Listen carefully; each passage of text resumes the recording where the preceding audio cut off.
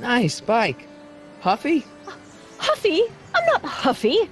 I'm passionate. Passionate about justice, safety, law, and order. Never mind. Looks pretty sturdy. For a girl's bike. Hey, Miss Strickland.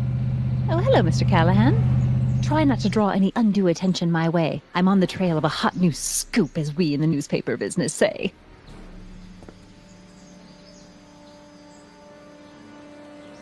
What's the scoop? I've heard rumors that something shady is going on at the Sisters of Mercy soup kitchen. It's under new management, you know. And we mustn't jump to any conclusions. Not till the facts are in. I hope to heaven it is just a rumor. That soup kitchen is the front line in the good fight. If it goes bad, what will happen to the Stay Sober Society? Not to mention all the charitable institutions that depend on me for soup deliveries.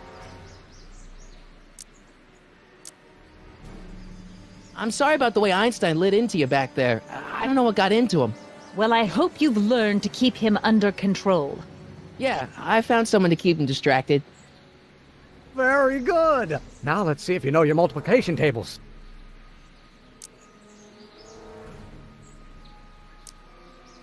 What's the Stay Sober Society?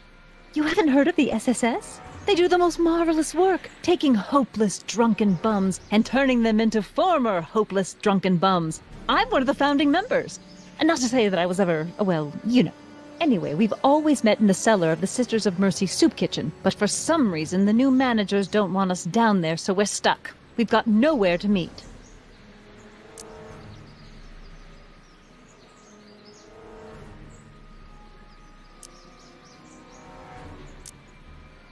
You make hot soup deliveries? It's one of my many small contributions to the good cause. Healthy bodies, healthy souls, or so one hopes. I pick up barrels of hot soup at the kitchen, and I deliver them hither and thither. Hill Valley Orphanage, the St. Francis Xavier Ranch for Unwanted Children, Foggy Mountain Home for the Incurably Insane, Shady Acres Rest Home. Oh, I can barely keep track of them all. It's a very big job.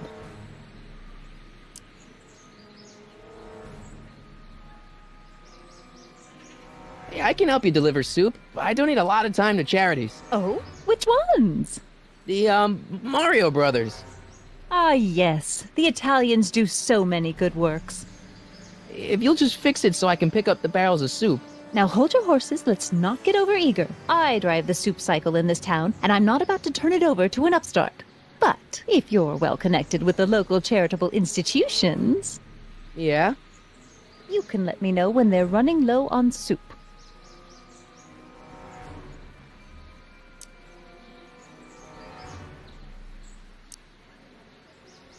I know a place where the Stay Sober Society can meet.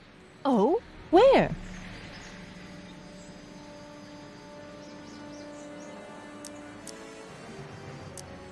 The Brown residence. You mean Judge Brown's place? Yeah, I happen to be good friends with his son Emmett, and he's told me the judge would love to lend his place out for, you know, good causes like yours. Really? Why, that's the most generous, public-spirited offer I've received in a month of Sundays. Please, tell your friend Emmett we accept. The meeting isn't due to start for a little while, so that'll give our people some time to set up.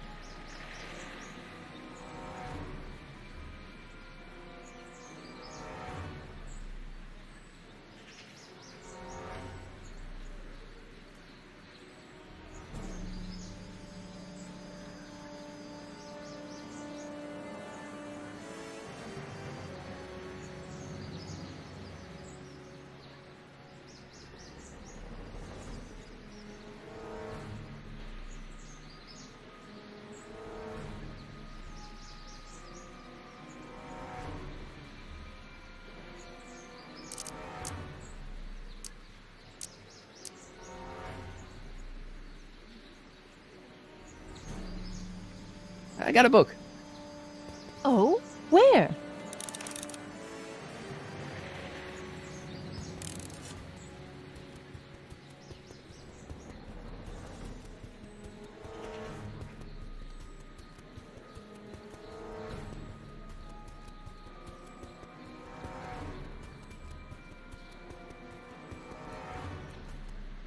What the hell, Matches? You got kiwi all over my socks! Sorry, boss. Get out of here. How about you? Huh? I'm sitting at a shoe shine booth. You walk up. Either you're here to shine my shoes, or you got a death wish. Which is it?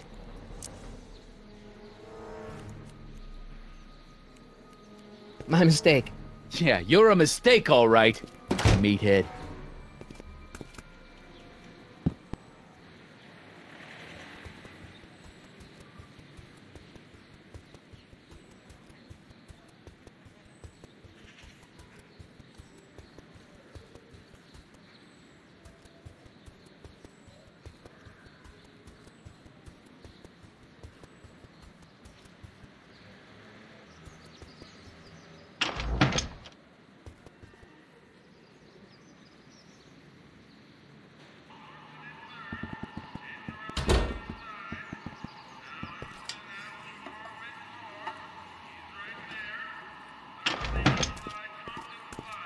Hey, Q-Ball.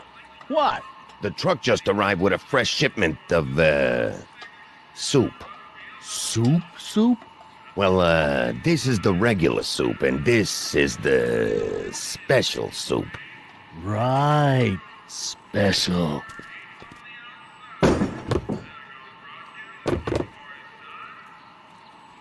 Hey, what are you doing?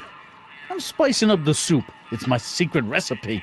Listen, this ain't the Savoy, and we ain't here to feed these bozos no fancy soup. The boss has got a business to rebuild, so knock off the goofing and mind your post. All right. Just try the soup. Well? I can see why you want to keep this a secret.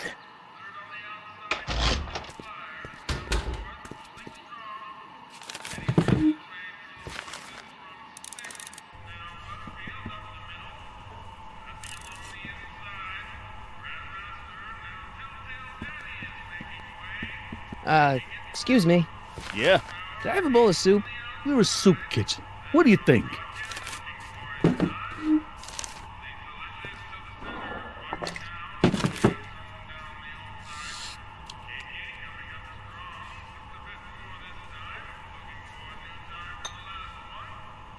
What kind of soup is this? It tastes like... Scrolle ribolita? I was gonna say week-old cabbage. Everyone's a critic.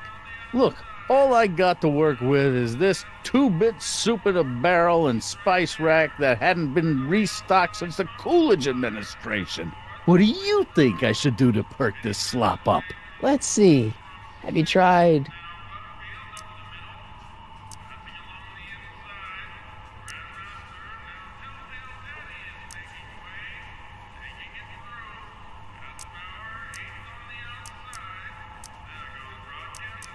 salt?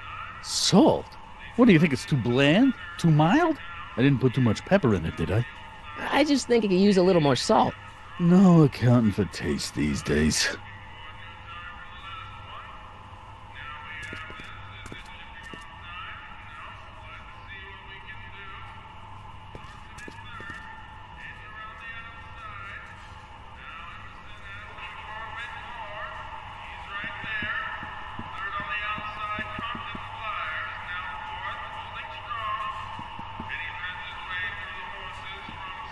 Huddle up, Emmett.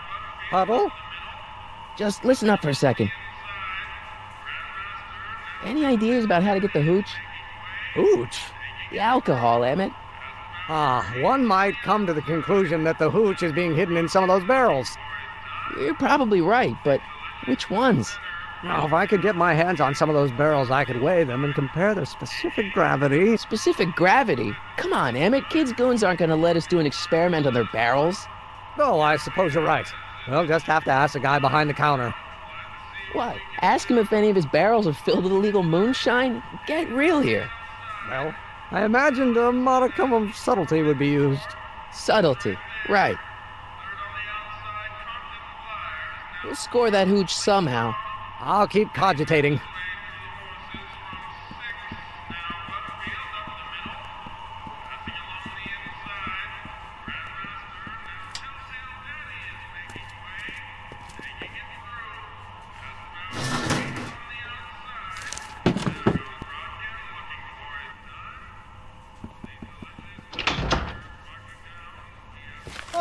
Miss Strickland, come for some more soup? Come now, Mr. Donnelly. You know I wouldn't set one foot in this mockery of all that is good and decent if the poor of Hill Valley weren't so dependent on Mr. Tannen's overblown show of generosity. Was that a yes? Just give me the soup before I gag on the hypocrisy.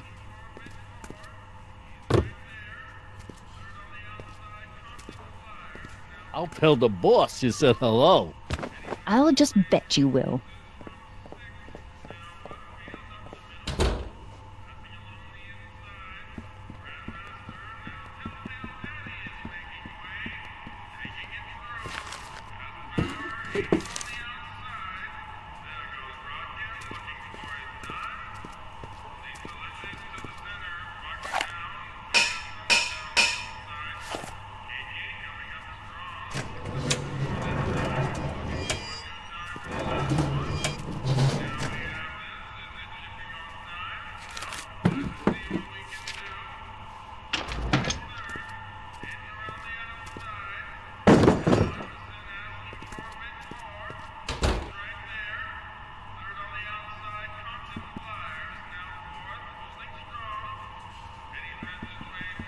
What about those barrels?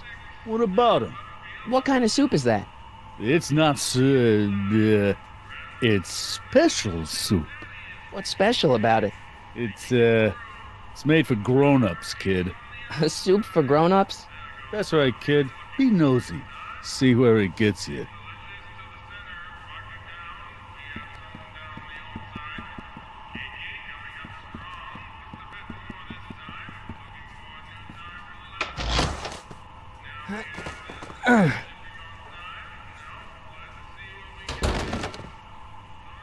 There's no way I'm gonna keep that door open without some help.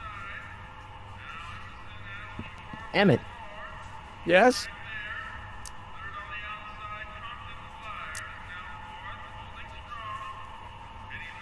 Alright, I think I figured out which barrels have the hooch. Then what are you waiting for? He's not just gonna give me a barrel. Of course. Well, you seem to have a way with people, so I'll leave it up to you to trick that lummox into giving up his moonshine. Obviously, this kitchen isn't the speakeasy. Indeed. This must be some sort of front meant to cleverly and legally obfuscate the existence of a hidden establishment of ill repute. Perhaps in the basement.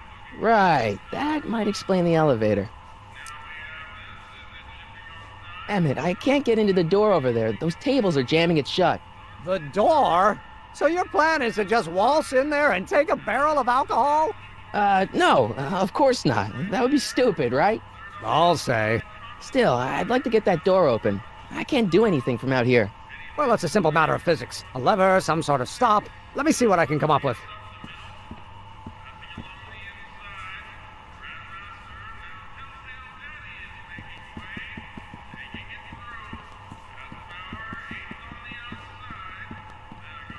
Eureka!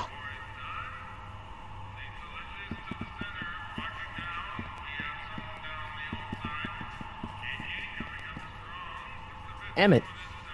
Yes?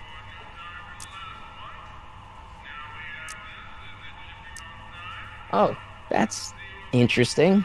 Just a little mechanical ingenuity. In the end, the door is open. Yeah, good job. I'll keep cogitating.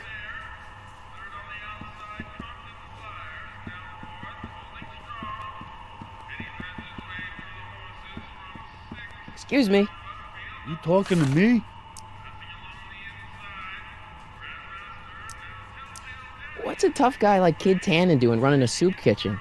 Mr. Tannen purchased the soup kitchen from the Sisters of Mercy in an effort to repair his reputation as a respectable community figure after his fine name was besmirched by the malignant and malicious the actions of the misguided vandals that done burned down his place of business.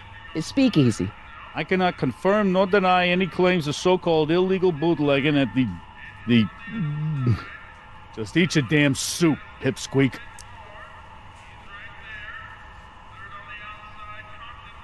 Why's the soup in a barrel? 'Cause it's hard to ladle off the floor.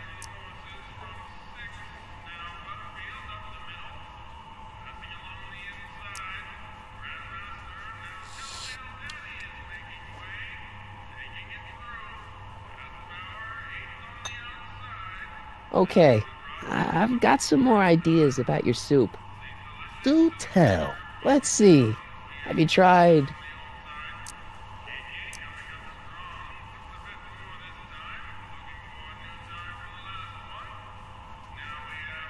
parsley? It might help to, complement the mellow flavor of the cabbage. Compliment the mellow...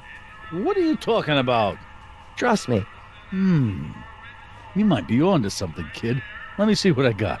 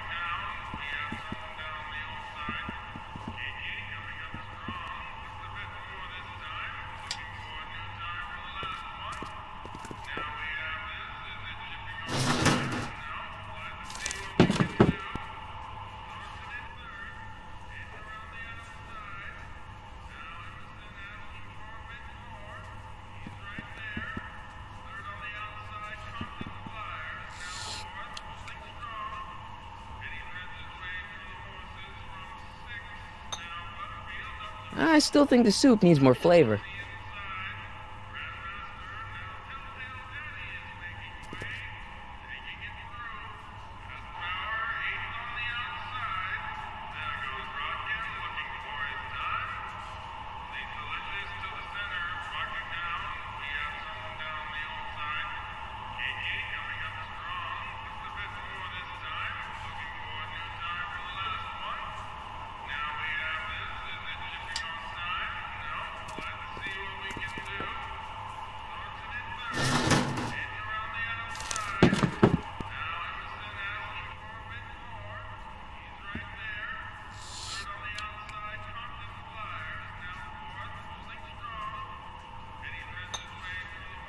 I still think the soup needs more flavor.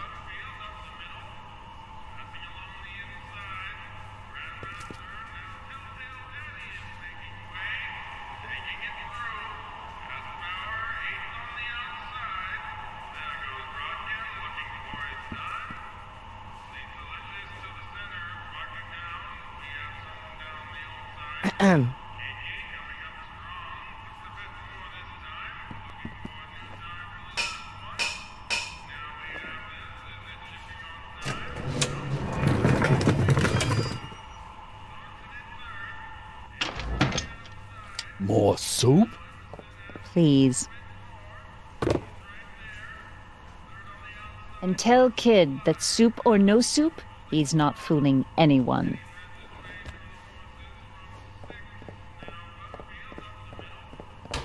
Edna picked up the barrel of hooch. Now all I have to do is to get it from her somehow.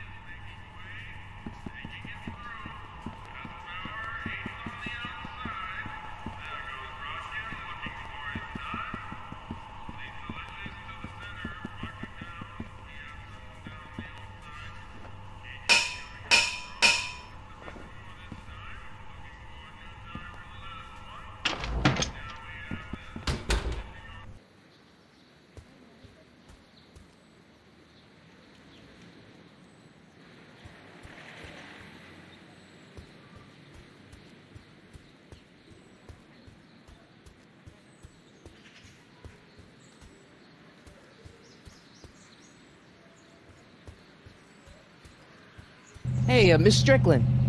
Oh, hello, Mr. Callahan. I'm afraid I haven't much time. The meeting of the Stay Sober Society is due to begin very soon.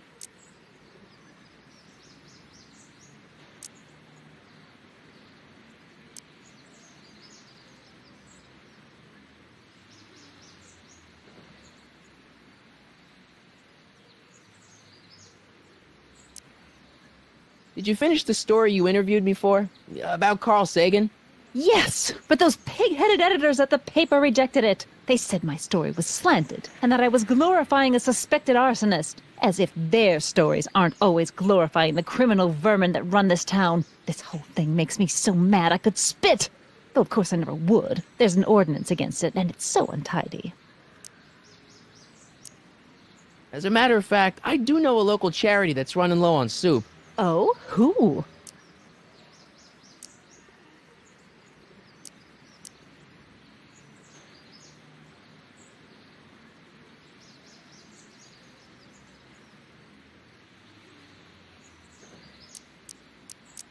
The Stay Sober Society. That's right! They'll soon be gathering at the Brown estate, and we haven't provided refreshments. I can't get over the generosity of your friend Emmett, volunteering his father's house for our meeting. Huh? Wait there!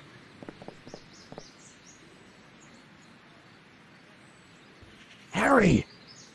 What in the name of Thomas Alva Edison do you think you're doing? Don't you get it? You need alcohol to run your drill, right? Those bootleggers at the soup kitchen won't let us get our hands on any of their hooch. But we can get Miss Strickland to pick it up for us and deliver it right to your door. No, out of the question. Why? I can't just let strangers invade my parents' house. What do we know about these people?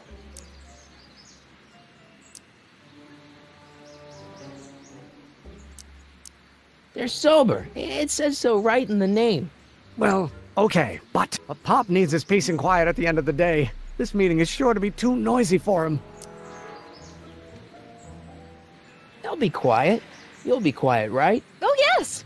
I play my tambourine very softly. You hear that? Yes, but What? But it's still impossible.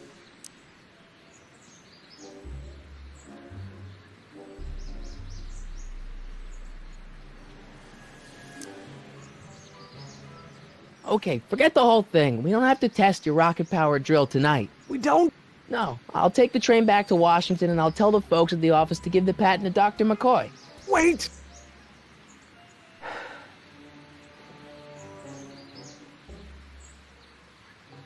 You will instruct the members of the society to wipe their feet before they come inside. Then you are Emmett Brown. I thought as much. You have such a righteous face. Edna Strickland, I don't know how to thank you for your generosity. Pleased to meet you. The feeling is mutual. I've got a bad feeling about this. You worry too much, Emmett. Now all we gotta do is serve that subpoena, and we're off to build your rocket drill. And get my patent. Yeah, your patent.